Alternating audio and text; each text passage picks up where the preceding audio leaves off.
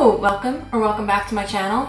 It is spooky season, which is my favorite time of year. And actually, unfortunately, it is October 15th today, which means it's halfway through spooky season. And when I started my channel and I was gonna go consistent back in January and do a video a month, I had like 4 possible video ideas for this month, but they were all bigger projects.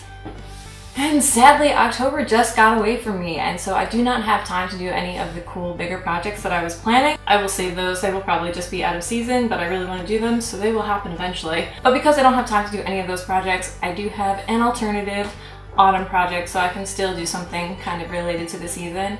So here it is. So 3 years ago, I had an idea where I wanted to do a full character makeup and wanted to be like a forest nymph or forest spirit or dryad or whatever, something of that nature. And I made this wig and I sculpted and molded and ran a facial appliance to go with it. I finished both the wig and the appliance and just never actually applied them and did the makeup together.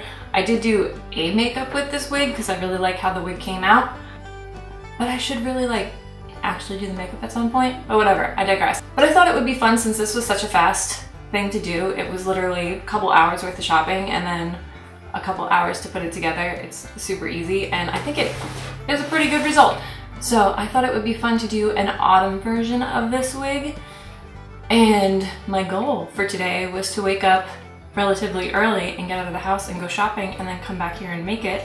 But when my alarm went off at 9 o'clock this morning, my body said, no, we are not doing this. And I fell back asleep and didn't wake up until 11:40. So it is now 2:05.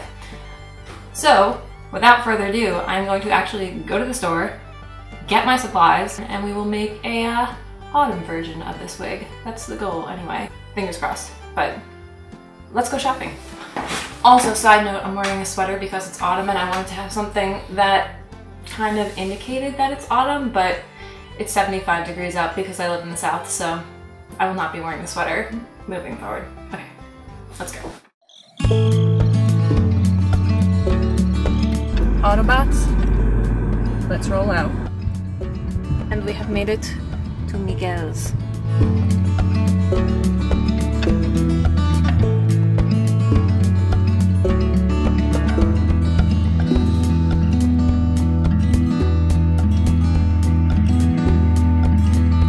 I got all my plant material from Michael's, but unfortunately they do not have the yarn that I want to use, so it is on our way to Hippy Libby now to try and get the same yarn that I used as last time. Let's go.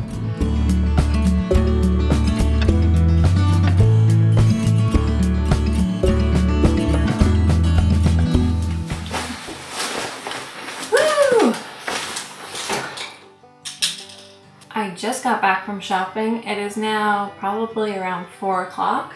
It is exactly 3:45. So I have my goodies that I got at the store. Apparently I talked too much off script, so let's just quickly go over what I got. 1 sprig of leaves, just the one should be plenty. These dangly plants. This variegated orange yarn. This rust-colored braided yarn. This brown yarn, as well as this mossy looking chartreuse yarn. And lastly, the hat that is going to be our base. Okay, we are about 4 minutes in, so we should probably get started. To start, we are going to cut off the brim of our hat. Next, I take the yarn that I feel is going to make up the bulk of my wig. In this case, the thick rust-colored yarn. I figure out how long I want my wig to be. Then I cut pieces of yarn that are twice as long as that length. I then fold each strand of yarn in half and hot glue in the middle, so I basically end up with 2 strands of hair for the effort of 1. I start by gluing these at the back and working my way up and forward.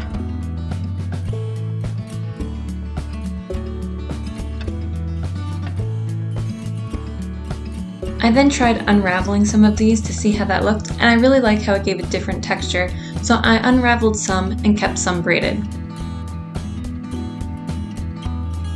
Once I felt I had a good base with my main yarn, I started to add in my accent yarns to bring in more textures and colors. continued to work my way up the head, switching between yarns until I got the fullness and the variation I wanted.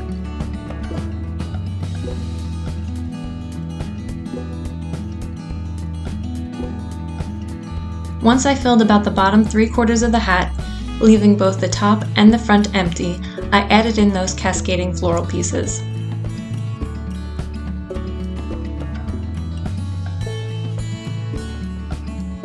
And finally, I add the leaves to finish it off. This is honestly the hardest part because there is a fine line between making the leaves look purposeful and making it just look like a pile of leaves. I tend to start with the bigger leaves and lay in smaller ones to add dimension and to fill in holes. This took several tries until I found an orientation I was happy with. I used pins to hold the leaves in place until I found an orientation that I was ready to commit to, and then I just hot glued them in place. I think we're just gonna commit and start gluing, and hopefully it'll just end up looking good. Sound like a plan? Sounds like a plan. As far as gluing the leaves, just start with the ones at the back on the bottom and work your way forward, and that's it. Time for the reveal.